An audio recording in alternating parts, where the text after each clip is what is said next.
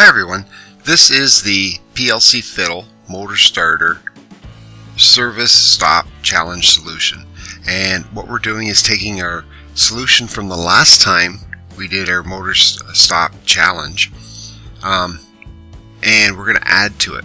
So previously what we did was after this motor starter turned on for 1,000 times, it would set up a motor service starter alarm or light.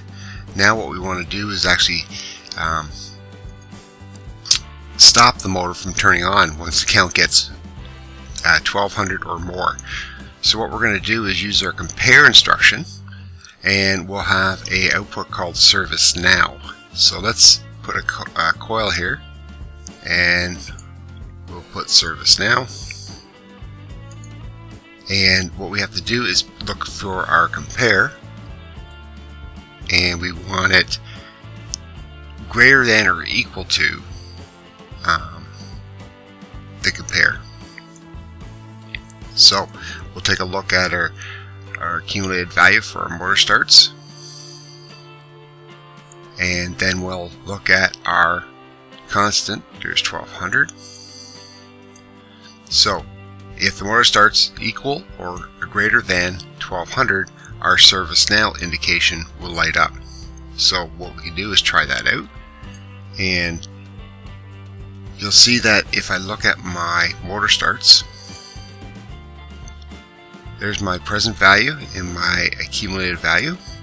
So if I hit the start button, it increments by 1. Turn it off, hit stop, then it goes off. So it keeps on going up. So let's change this, and we'll go to our, we'll say 999, and then we'll hit our start button. So what we're looking for is our motor service starter will then turn on, and sure enough, that's exactly what it did. So there's my motor service starter now working. And now what we're doing is we're going to try to look for up to 1200, and then our service now will come on. So let's look at that. Let's change this value now to 1199.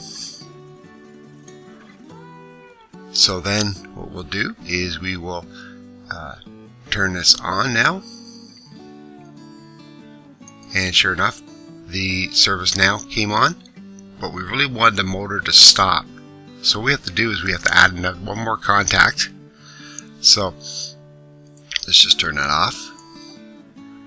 So we have to make sure that when the motor service light is on, then our motor's not turning on.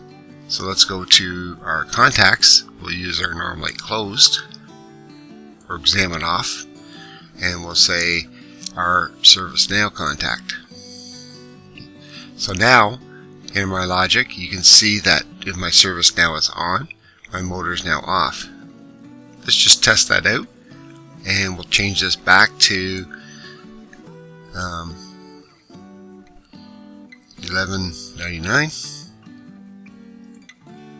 And you see my service now is off. My service now is off. You can see my motor can start again. So let's hit start.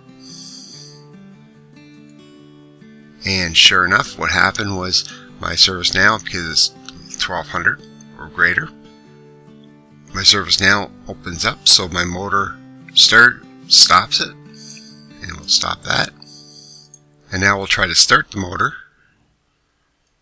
But when we do, it won't get through the service now, so that must be turned off before we can actually start the motor once again. So all the links and documentation and further compare challenges can be found in the links below. You can also find all the links and documentation on our website at accautomation.ca.